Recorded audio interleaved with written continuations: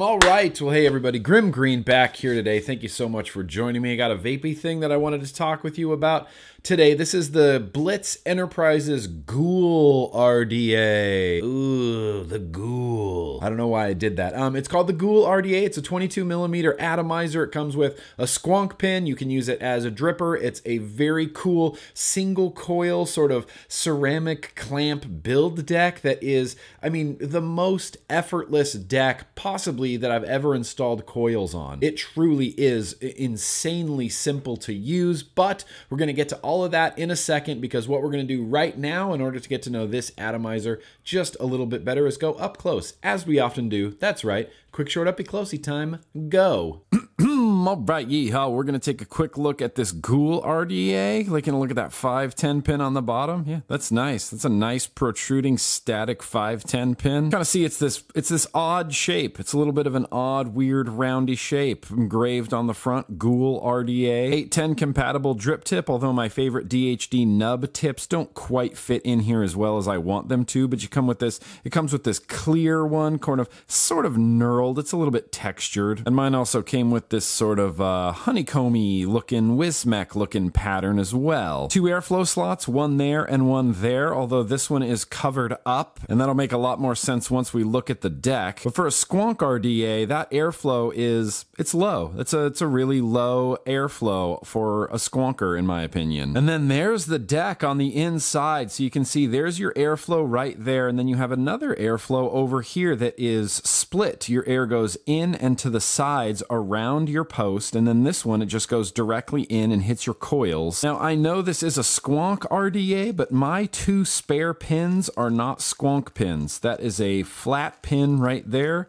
and that is a flat pin right there. Mine seem to not include a squonk pin, but even without having the actual squonk pin, you can see, yeah, the squonk pin's gonna go right there. It's gonna squonk juice up into the deck, although I still think these airflows are a little bit low for a squonk RDA. When you're flooding that deck with juice, you don't want any of that juice coming out the holes, and low set holes like this sometimes have the tendency to leak, but they do include this Blitz key tool to unscrew your single screw to put your coil in. This is a ceramic style clamp system here. It's not spring loaded in any way, but it's very, very easy to build, and I'm just going to build it very, very quickly right in front of you. Got a Fiends Alien frame staple, 0.09 to 0.11, and in a single coil, you should have much higher resistance than that. It's really terribly simple to install a coil. Your leads can just push up the ceramic. You just drop them in like this. That's literally all there is to it. I just take my tool and I kind of make sure that my coil is kind of centered in the middle of the deck, and then you can use the Blitz key tool to just screw this back down. Or a flathead screwdriver works the exact same way. Boom, that's it. Clip your leads, your coil is installed. Starting out with a 0.26, and that'll probably change once we start glowing these, but we're gonna glow these coils and get them glowing nice and evenly real quick. And let's turn down that wattage.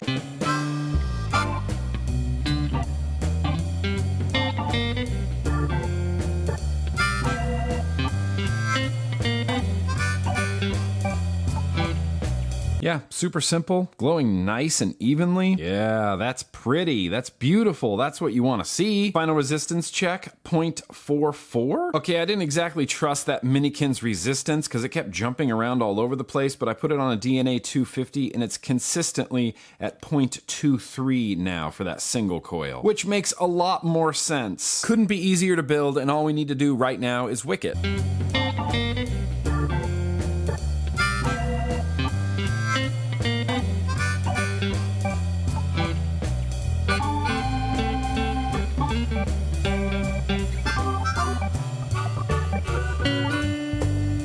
So simple. It's built, it's wicked, the coil is hovering above the airflows. I'm just gonna juice this up. We're just gonna get back out to normal view. We're gonna vape this guy.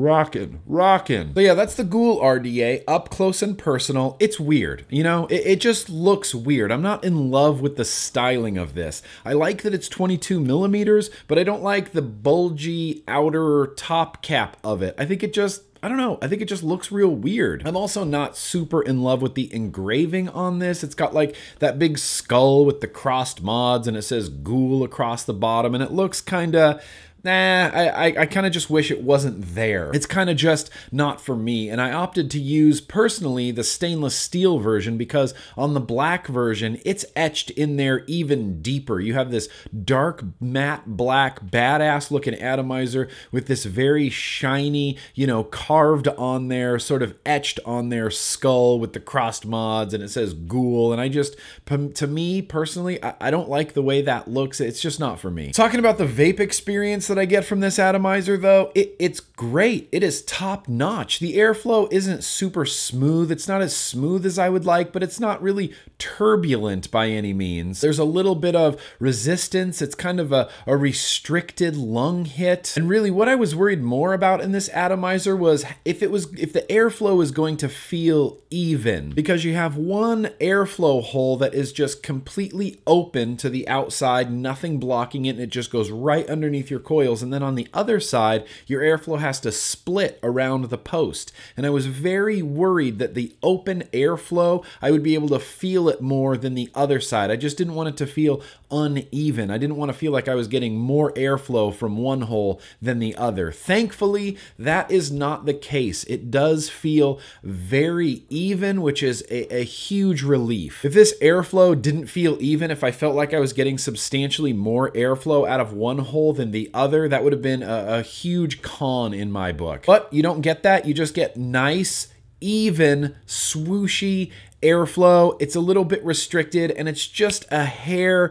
rough. I wouldn't say that it's turbulent, but it's a little, hey, I mean, this is really nitpicky. It feels a little bit rough when you're vaping it. But overall, I really enjoy the vape experience I get from this atomizer. I like the airflow. I like the flavor that I get from it, and it feels like a very dense, saturated vape. And I know that I throw those words out there constantly. I mean, all the time I say things like dense and saturated and you know, warm vape, but this is very much a saturated vape. It feels very saturated to me, and I find it to be a very enjoyable experience overall. Now, if we're going to talk real quick about the flavor's fine. The flavor's good. It's not amazing. It's not going to like change your life. You're not suddenly going to be able to taste the subtle nuances of your juice that much better. But I've got this loaded up with Surf Satisfying. It's a juice that I have vaped a lot of, and it tastes completely delicious in this atomizer. I can absolutely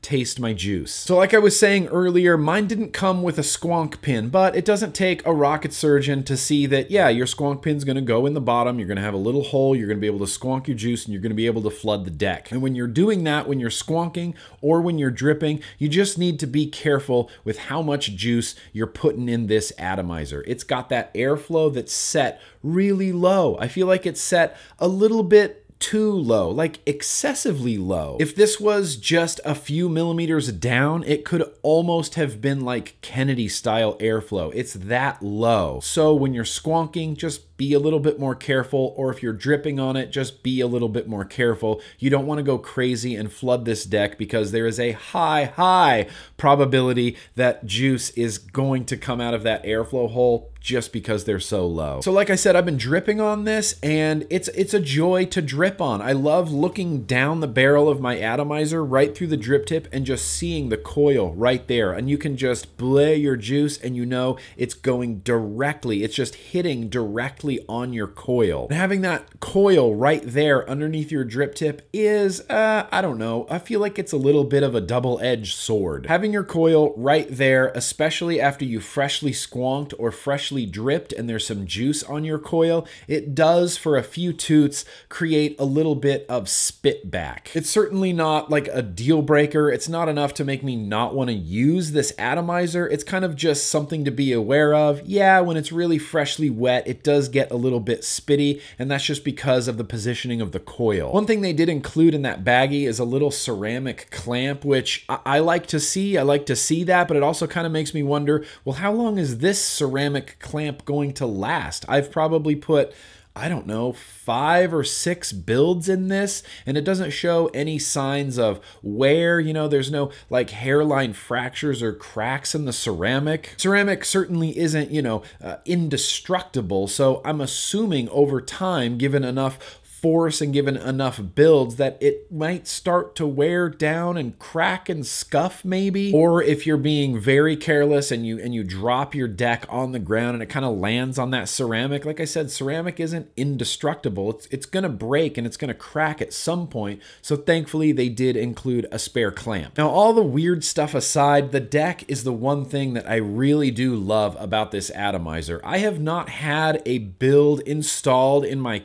atomizer that effortlessly, I don't know, maybe ever. It's one screw to screw down and it clamps your leads down. It just works really well. I think it's a really great design.